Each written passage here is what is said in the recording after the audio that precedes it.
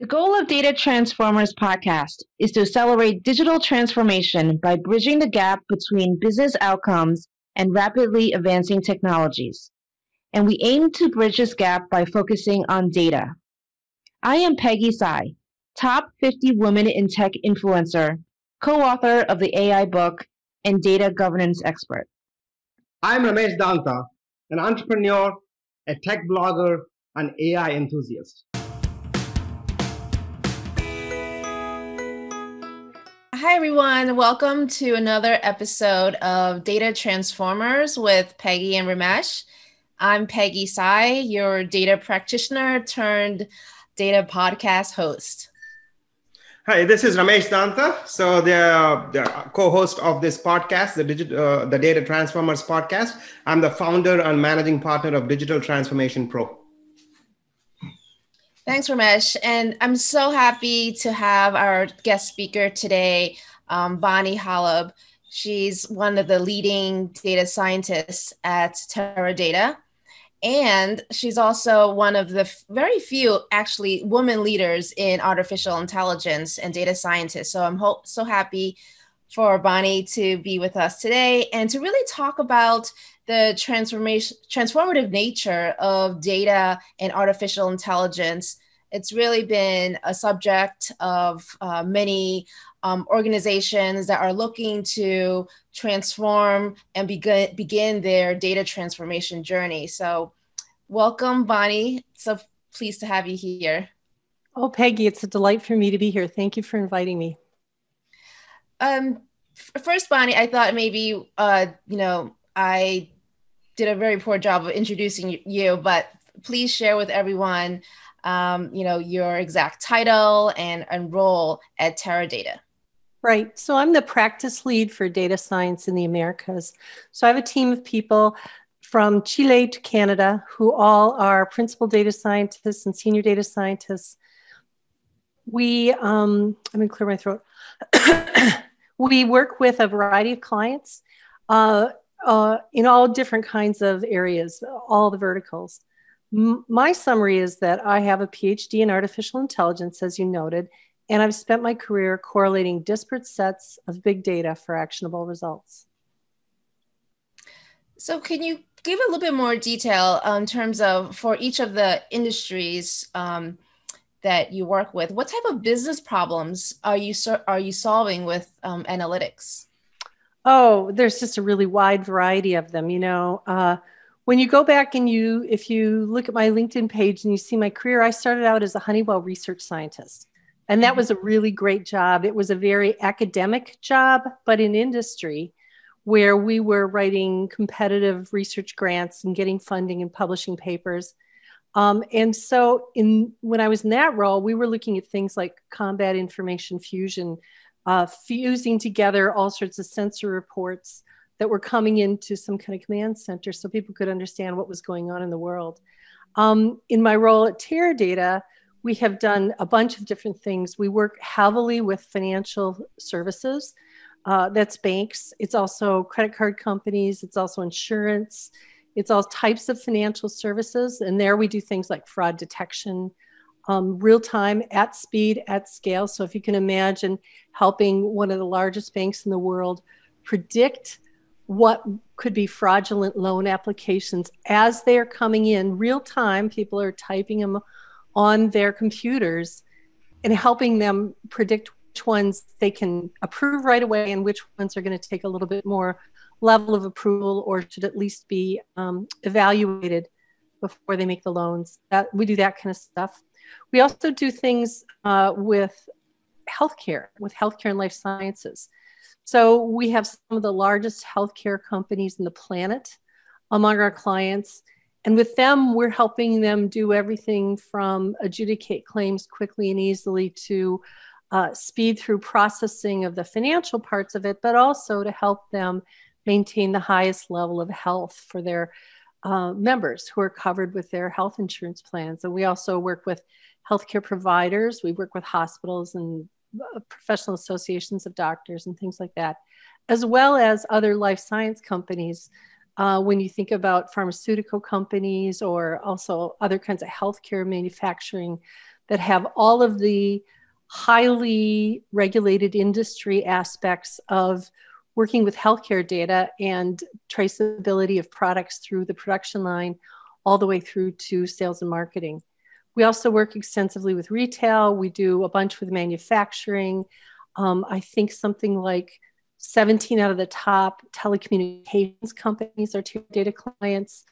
The largest banks on the planet are tier data clients. So we really work with people that have huge amounts of data that needs to be sifted through, processed in real time, served at speed and at scale, and often in industries that are heavily regulated, that also require full auditability all the way through the pipeline.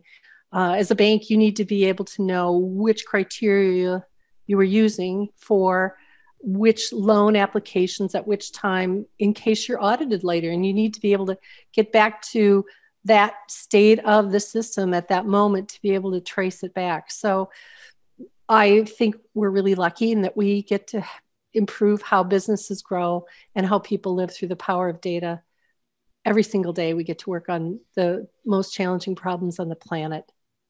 Wow, that is a pretty wide breadth, Bonnie. So I was just reading McKinsey report of AI Global Survey before our call, and a couple of things I noticed. And so one is you really went through the different industries that you're working with. And one of the observations that they made after the global survey is that high tech is the largest deployer of AI, right?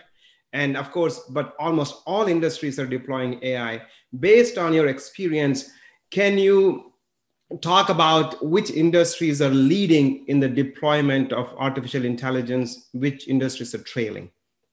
Right. Well, naturally trailing industries are heavily regulated industries like banking, financial services, and like healthcare. And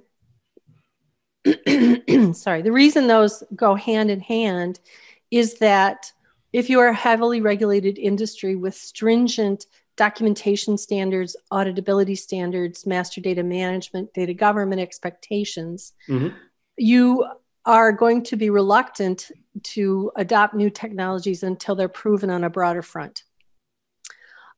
Leading industries, as you point out, include high tech. Our high tech manufacturers are some of the most, the thirstiest clients for our technologies and our capabilities, and that includes telecommunications. I see. And then there's a bunch of industries that are kind of in the whole spectrum across it. Manufacturing, it depends kind of on what they're manufacturing. When you think about things like travel and transportation, those are clearly challenged industries right now during the pandemic. That's right. And we have been working aggressively with our clients, and the leading ones that we are seeing in those industries are the ones that are being aggressive about using their data to help improve passenger safety, improve spacing on flights, improve room turnovers at hotels and things like that. So it's a classic example where the best and the brightest are really being proactive. In terms of retail, that's another interesting segment of the economy that we haven't talked about yet. What we saw in March through September of this year was a complete change in how people interacted with retail, right? So some places had grocery delivery as kind of an option that you could get your groceries delivered. But all of a sudden, boom, in March, everybody wanted their groceries delivered all of a sudden. I had been using, go ahead, Peggy. No, including me. I think there's just a big shift towards digital once the pandemic hit the United States. That's right. Absolutely. And my colleague, David King, and I did a Marketing Science Institute MSI interview with Dr. Barbara Kahn, who wrote a book on retail revolution. She's really the leading expert. She's a Wharton School professor.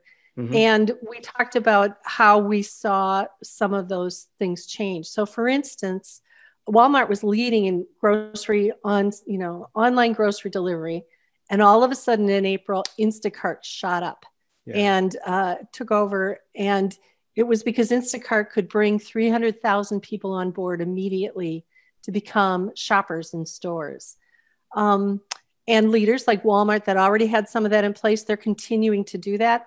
And other stores are not keeping up as well. But David has a whole theory that he's developed talking about buy online, pick up at store, and the acronym is BOPAS, where you look at that whole transaction. There's a whole cycle of transactions that have to occur from the time somebody's looking at their cart till the time they fill it up. They might abandon it. There's, less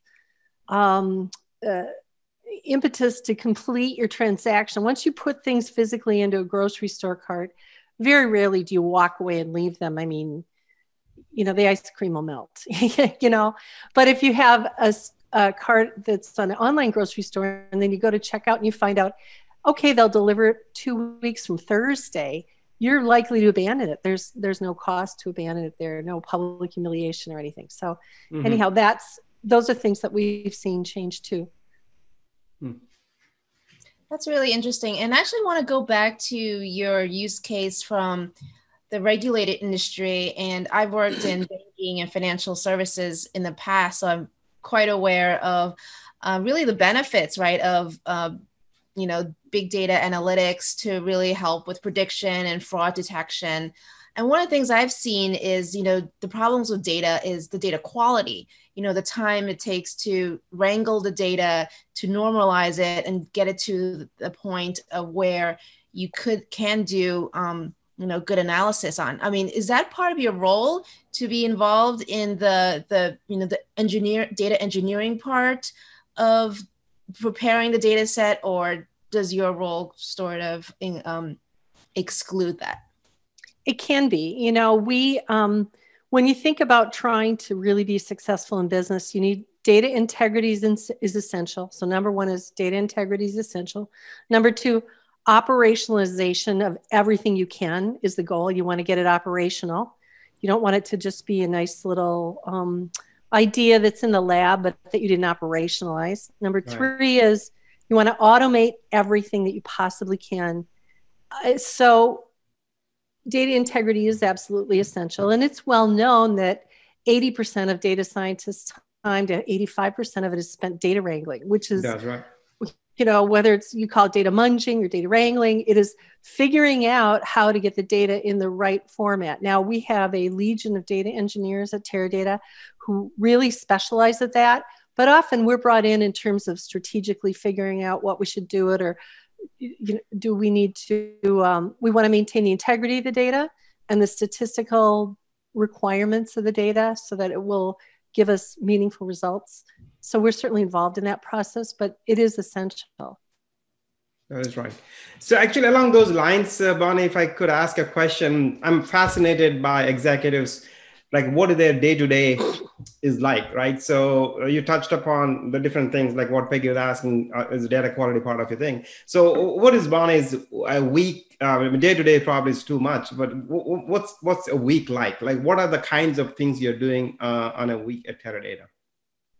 Well, it used to be that I'd get on an airplane and go to one or two or three clients and visit with them on site. And I still believe there's nothing that beats a face-to-face meeting for building relationships, for really getting a sense of, I've never passed up a factory tour or a plant tour, just really seeing what people are doing in their business and understanding that, I think is absolutely essential.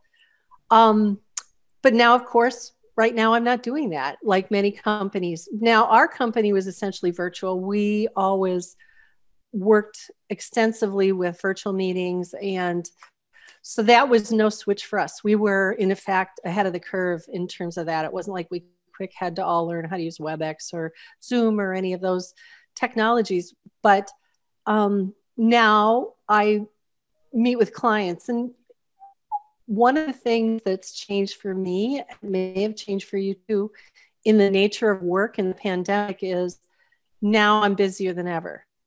I don't know if that's the same for you, but it's because you're home all the time and everybody knows you're home all the time. And so they book up your calendar with meetings. I'm not complaining. I'm thrilled to have a job during the pandemic. That's right. Like I say, I love the conversations I get in with our customers, with our clients.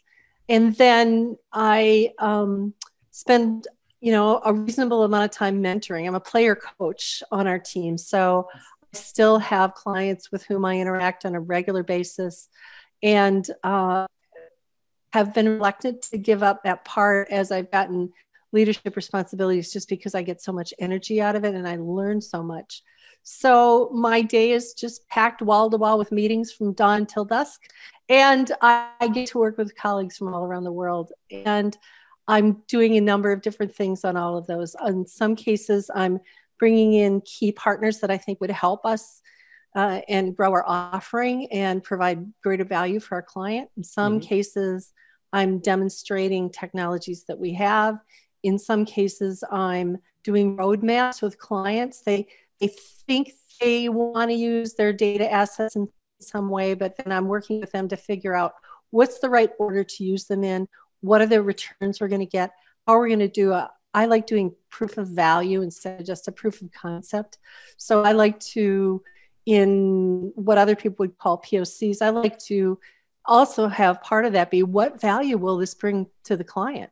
What will they get out of this? I have one client, I was meeting with the account team this morning, where they use a 50-to-1 rule. For every $1 they spend with us, we like to provide $50 worth of value, so that they can really see the value of integrating the data and bringing it together. So these are aggressive kinds of goals, but it makes the problems much more interesting. Okay. Does that help? Is that enough detail for you? No, that is enough. That's a really fascinating. Yeah, exactly.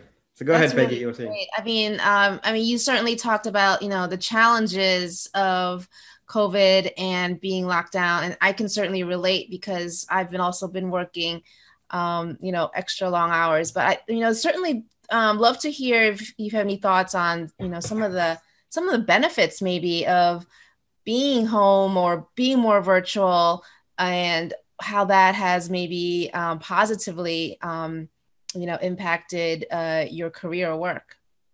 Well, last 5 jobs or so, and if you look back and look at my career, I had roles early on where I was 13 years with one organization, 15 years with another organization, really long and wide and deep in those industries and those organizations. And I was in academia at the same time, so there was some overlap. And the last few years, I had job changes just about every year for a few years in there. I've now been at Teradata for 2 years. But anyhow, it's interesting because I had kids in college and I was recruitable, quite frankly. But through all of those last 5 or 6 jobs, I've had the opportunity to work from home most of the time. And I significantly prefer that. Like most Americans, I like not sitting in traffic for a couple hours a day. It's a higher and better use of my time. I like having my commute be walking into my office. I like that very well. I also know that it's more challenging to create boundaries for yourself and boundaries around whether you have personal obligations you need to fulfill, taking a relative to the doctor, or any of those things. You just have to get on your calendar and block it out and let people know it's not negotiable, because there is this incredible thirst for our time and attention, all of which is enthralling and fascinating. But I think that many workers are going to like working at home, and I think that's going to be a big change. I think that is going to be a huge change out of the pandemic. So, Bonnie, I think now we want to get a little bit into your journey, professional journey. You started alluding to that already, right? Mm-hmm. I mean, I looked at your LinkedIn profile. By the way, people can look at one. It's a very fascinating journey that you have had. So one of the things that really struck me when I looked at it, the breadth of experience that you had. You said in some companies you were there for 13, 15 years kind of stuff. But how did you make the transition from one company to another? Is it an opportunity that came your way? Or you actively, looked for it for, a different kind of experience?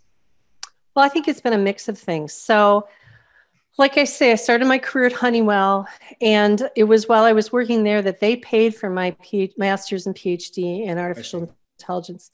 And so, and it was a very academic lab that I worked in day to day. So it was like, if I had been a graduate student in an academic laboratory, I would have learned a lot, but I learned, it was like power tools that I had because I was in industry. And I got to do a bunch of different things. And that's part of the reason I could be there so long is it was research. We were doing new things all the time. So it was never the same, never dull, never boring. And I did have a chance during that time to teach and to become a tenured faculty member on a growing program in, it was a graduate program in software that at the time I was there was the largest graduate program in software in the United States. There were larger programs that were computer science, computer engineering, but this was focused specifically on software. And it was fun and exciting to be part of that. And that was a very entrepreneurial feeling.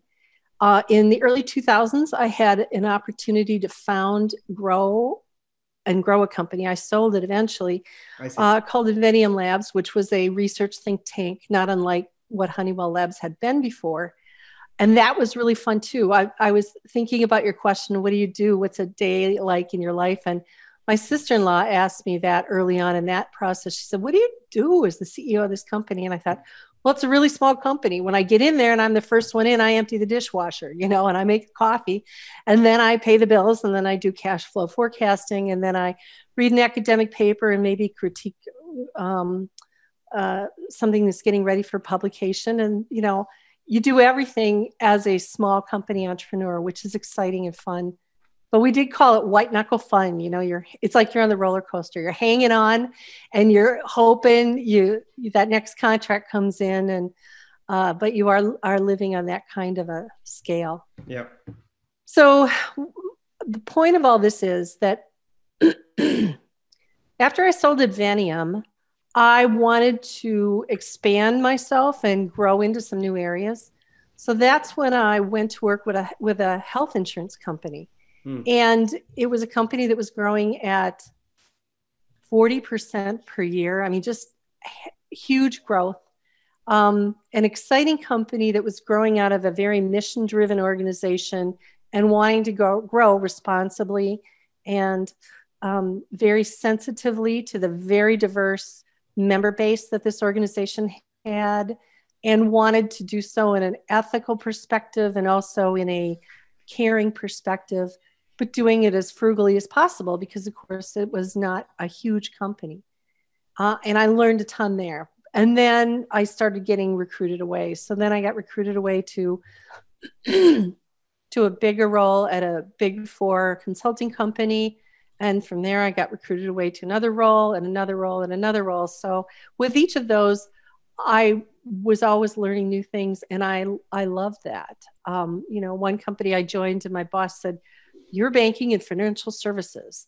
And I said, okay. And from that day I was, I got up to speed really fast. I worked with some incredibly bright colleagues who helped me understand what their key issues were.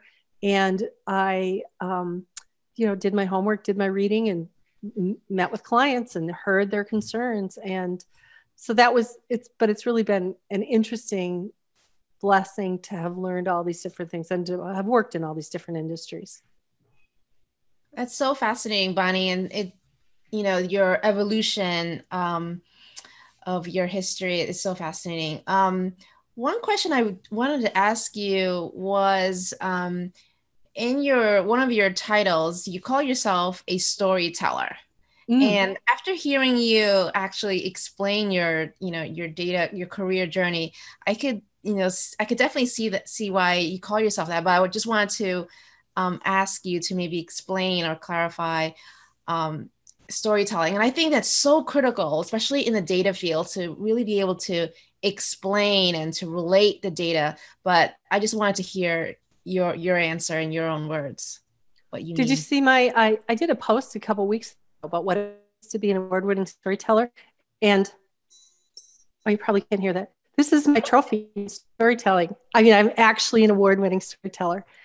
The short version of that is when I was in high school, I competed on the speech team in a category called storytelling, where you didn't have a defined script. You had to speak extemporaneously. You had read a story, so you had an idea of who the characters were and where the story was going, what the moral of the story was, if there was one. But then it was up to you to tell it in a dramatic way so that people would understand the point of view of the characters, see the conflict, feel the feel the resolution when it comes about, and in a way where they listen both with their brain to the facts that are going on, but also with their empathetic part of their being, so that you can really put yourself in someone else's shoes.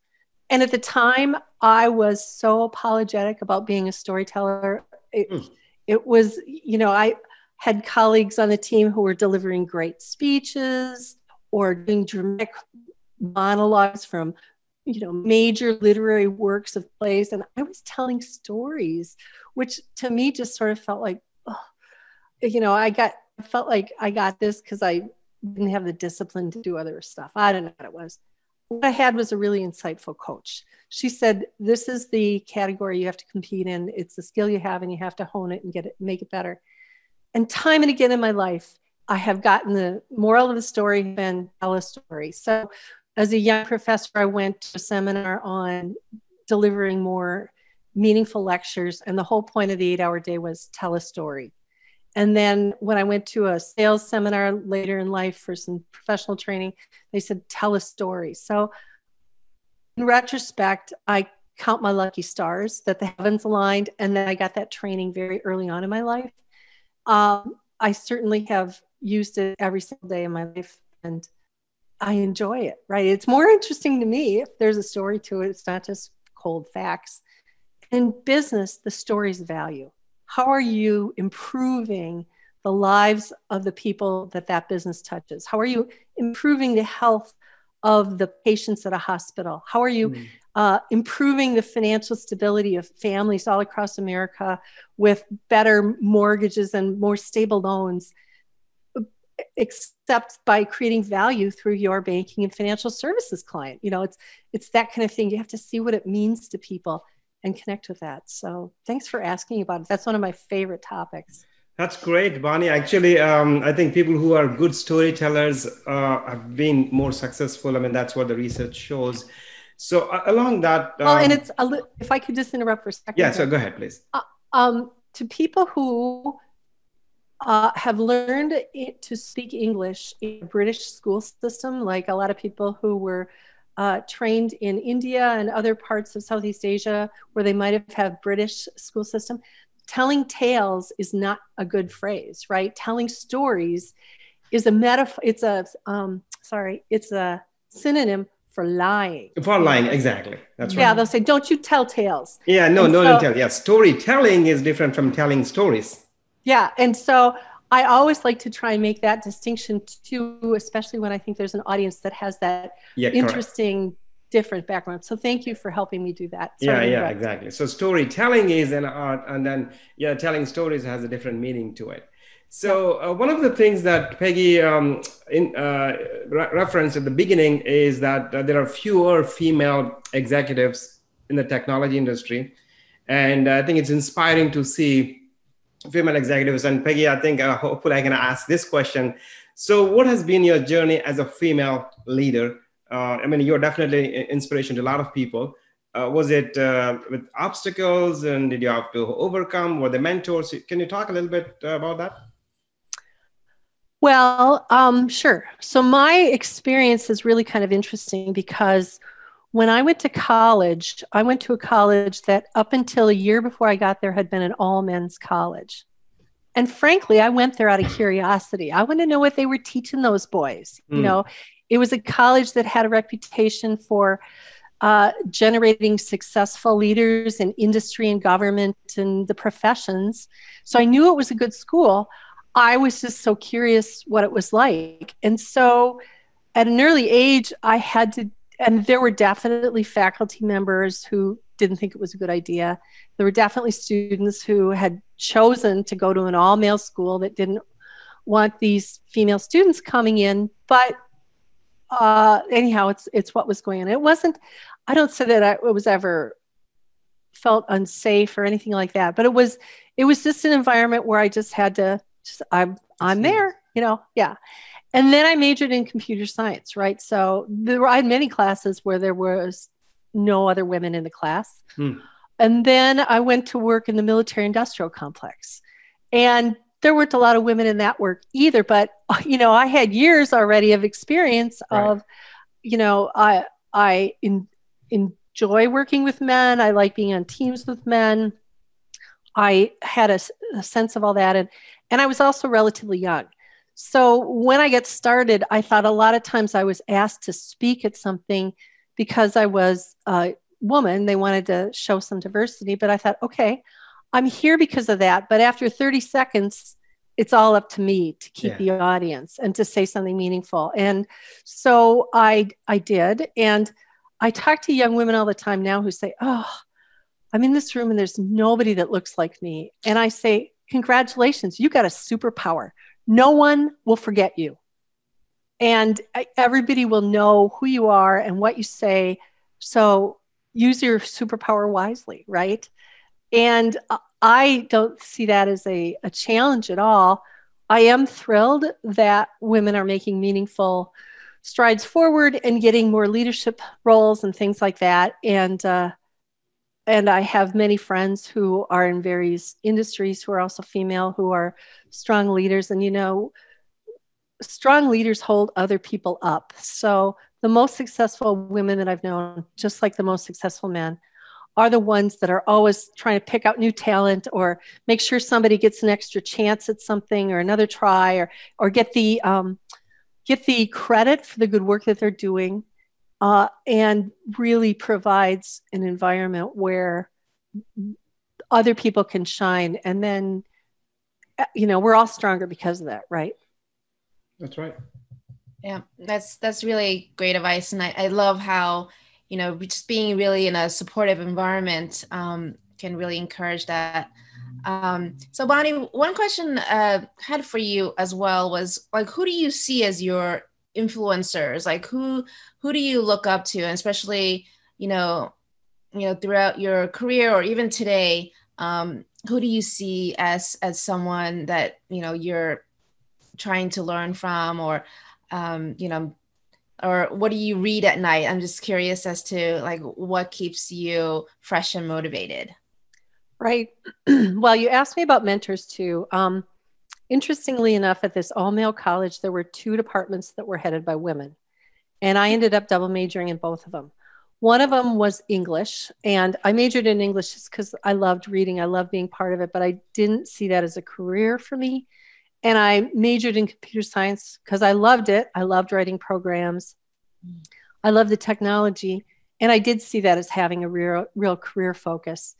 And I think those are probably the only 2 departments headed by women at that time at that school. And the woman who led the computer science department turned into a lifelong friend.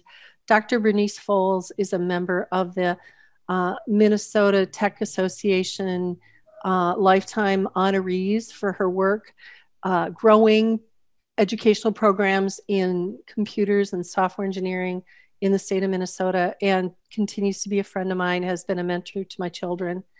And I certainly give her credit for that. I mentioned my speech coach, Polly Rykowski, another great person who put me in the right place to learn things at the right time. And I've had a slug of fabulous male and female mentors in industry all along. And the reason I maybe had them was because I wasn't shy.